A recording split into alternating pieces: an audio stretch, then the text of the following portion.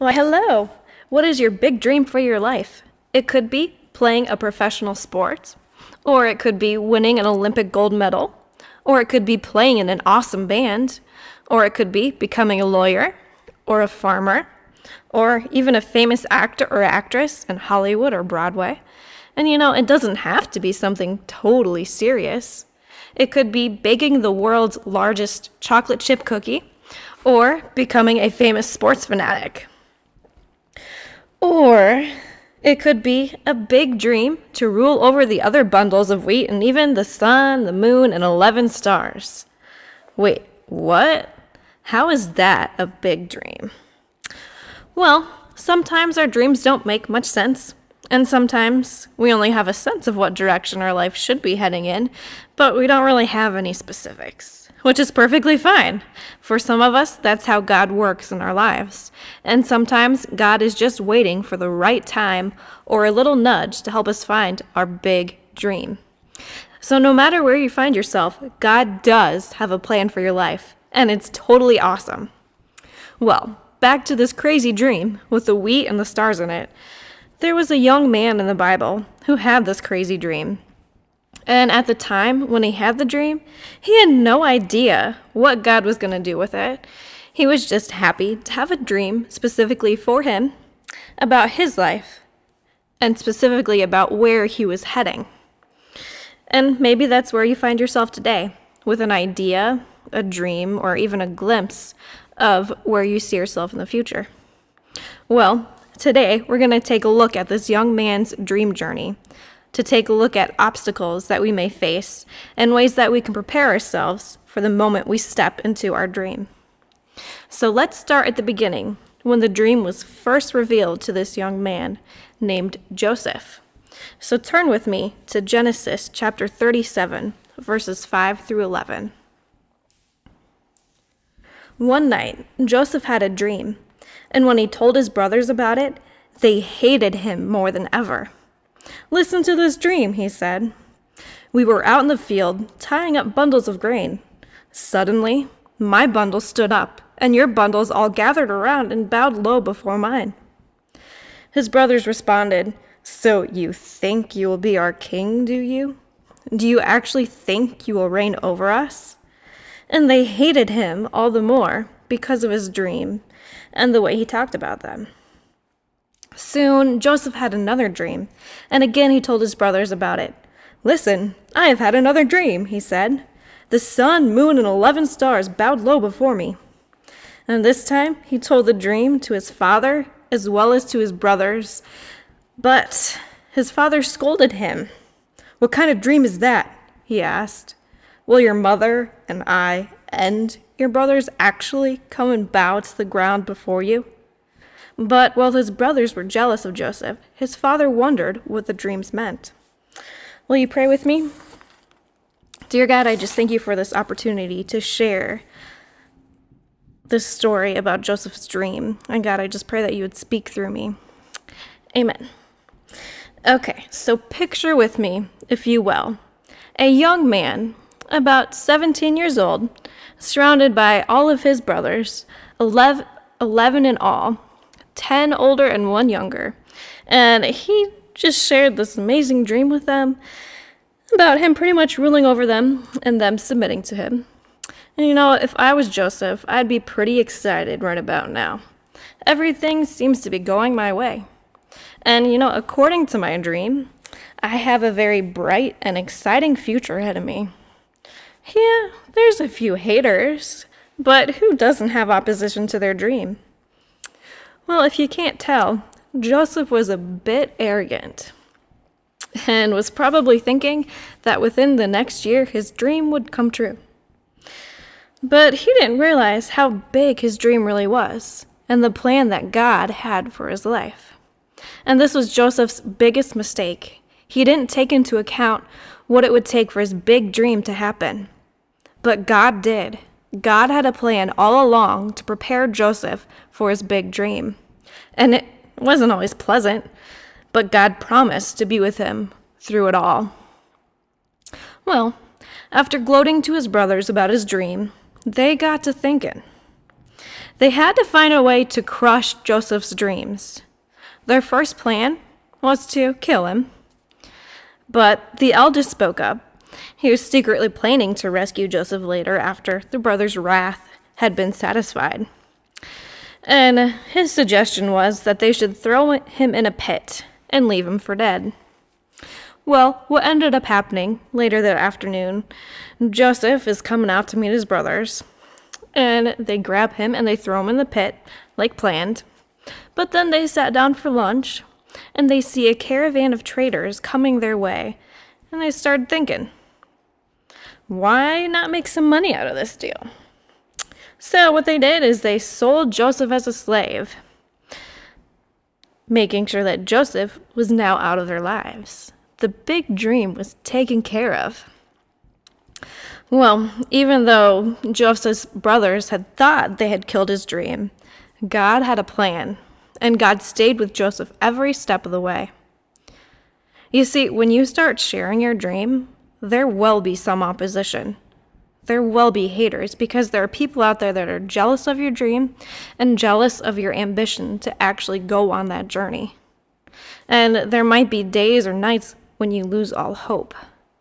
And I'm sure that's where Joseph was when he ended up in Egypt as a slave, at rock bottom.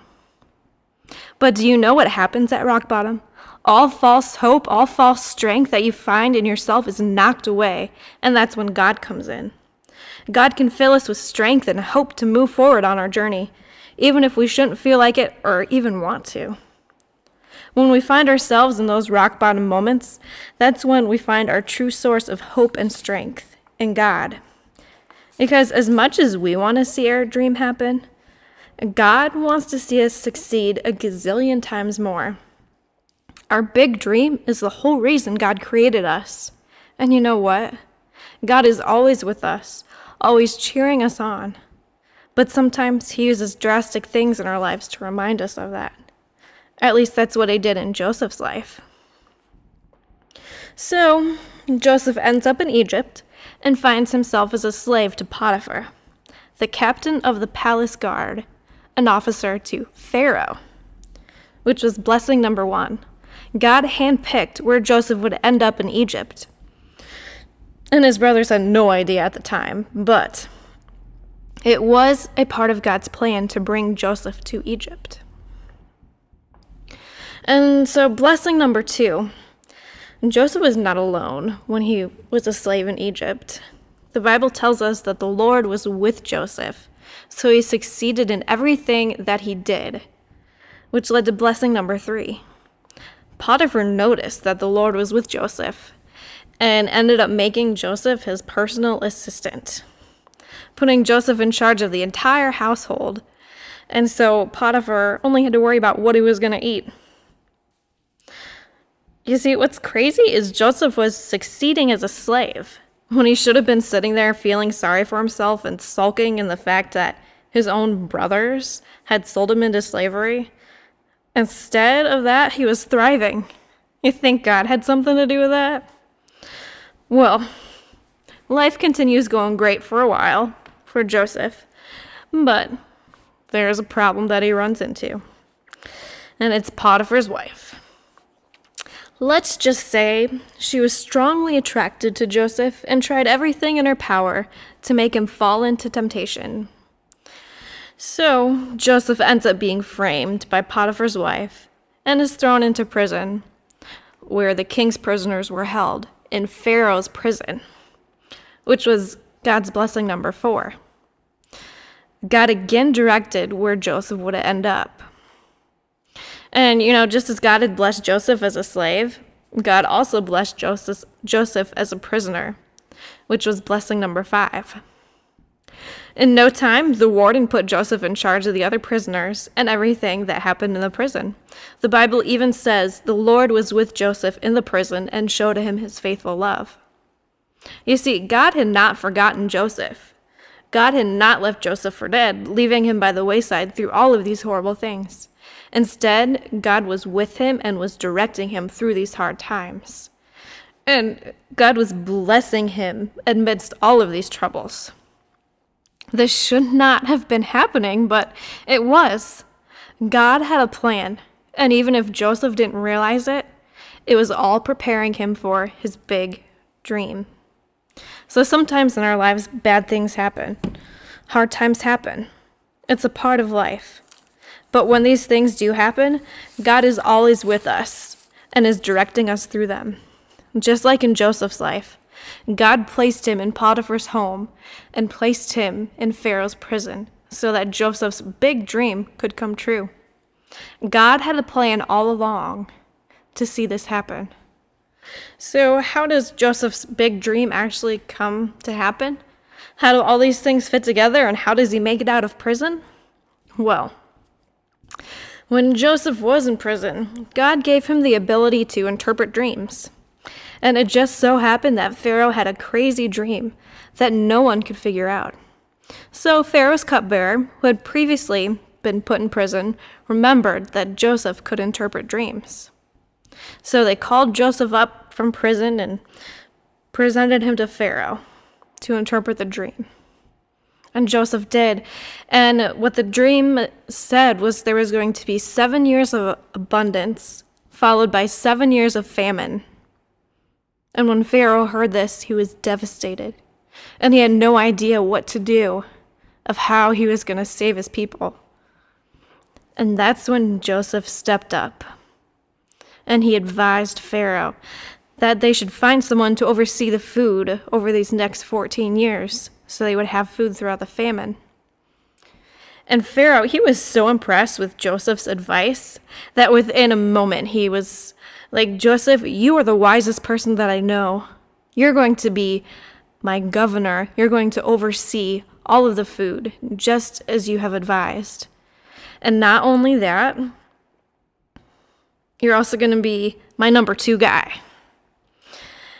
And what's really cool about being Pharaoh's number 2 is that anybody who would bow down before Pharaoh was also to bow down before Joseph. So you remember his dream with the sun and the moon and the stars and the wheat all bowing down before him? Well, it's coming for full circle now.